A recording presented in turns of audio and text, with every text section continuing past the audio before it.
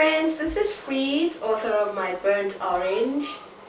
Today I'm going to make a very traditional Botswana dish which I've been dying to make for ages and just didn't have the guts to make it. So I just thought I would step right in, and the dish I'm making today is called Seswaa.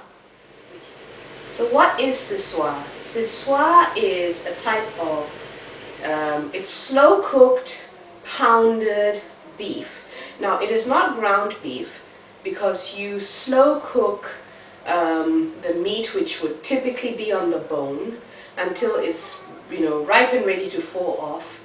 And then traditionally at weddings or any big event, the men will come together around this three-legged pot and start pounding it with wooden spoons, and that's how you get the pounded beef. So today, how I'm going to make it is, I bought some meat suitable for slow cooking. I don't know what cuts of beef are, but I asked the butcher, can I slow cook with this, and this is what I found. Unfortunately, it was not on the bone. There's something about England and boneless meat. I can't even find T-bone steak around here. Okay, but this is what I've been told. So all I'm going to do is brown this, and then put salt, water, and I'll put a whole onion in, not chop it, just because that's a me thing. Going to use some bay leaves as well, just to see how it turns out. But simply, it's a very simple recipe. Just the beef, the water, the salt. Slow cook it for how many hours you like, whether it's 2, 3, 4, 5. I'm going to try and go for about 4 hours because I want it really soft. Oh, I forgot to mention, there's a new addition to my kitchen. I was in my local supermarket and I saw this, and obviously because of the color I had to get it. But this is, traditional slow cooking casserole dish, cast iron, and I think it will change the way I do things in my kitchen. I'm getting proper tools, so yay! Alright guys, so first thing I'm going to do here is just brown the meat slightly. We'll put in some water, my whole onion, bay leaves, salt, and then just throw it into the oven. My pot is hot. Let's put in about 1 tablespoon of olive oil and just start chucking in your meat. The second batch has browned a little. I'm just adding the remainder. I'm going to be adding my whole onion. Just the whole onion. I'm going to add my bay leaves. 3 or 4. And lots and lots of water.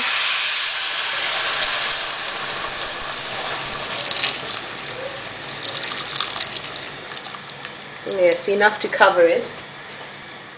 I had to resist the urge to, put in chicken stock, but this is just a very simple dish, just salt, but I will add some pepper.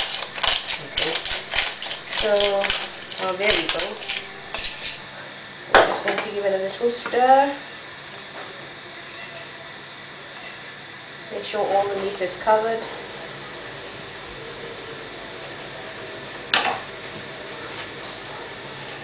Going to cover it up.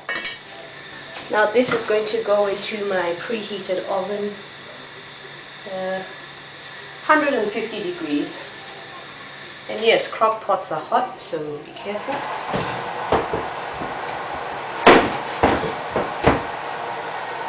Go.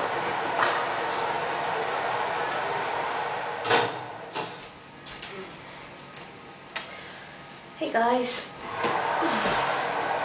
It's been 4 hours, so here goes nothing. Let's turn it off.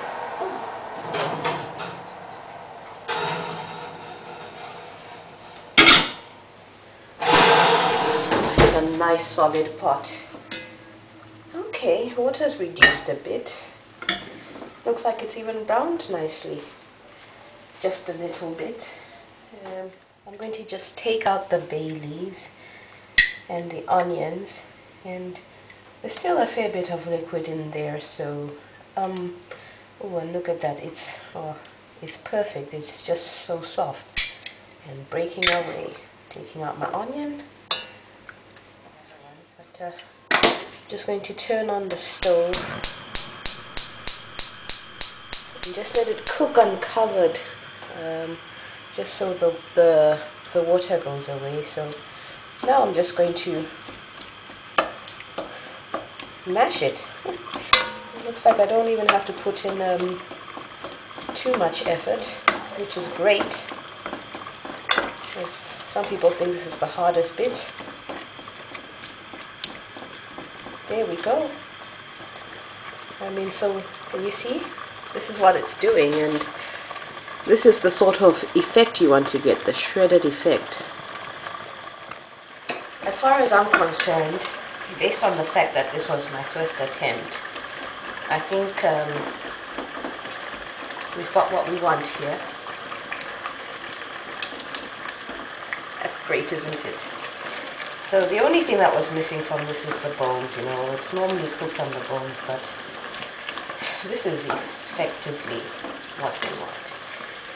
There's some nice pieces of fat there. Just gonna fish those out. Don't really need that. There is the final result, and I'm very pleased with how it's turned out. I've decided to make some polenta. As you can see, polenta.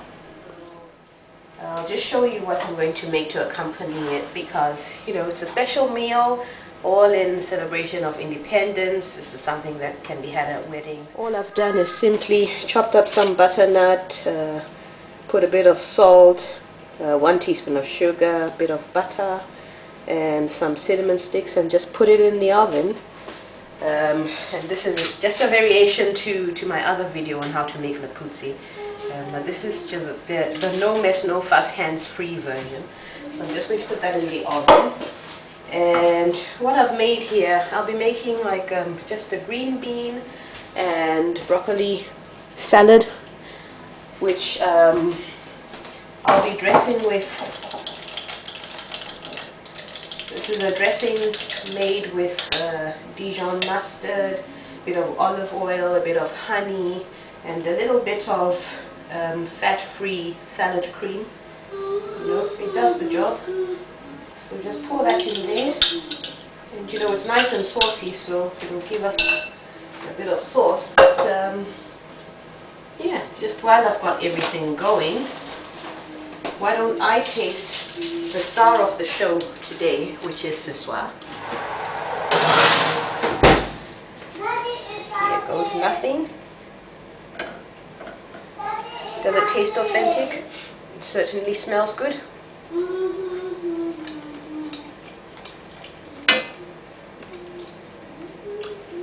I don't know about you, but I think I've nailed it.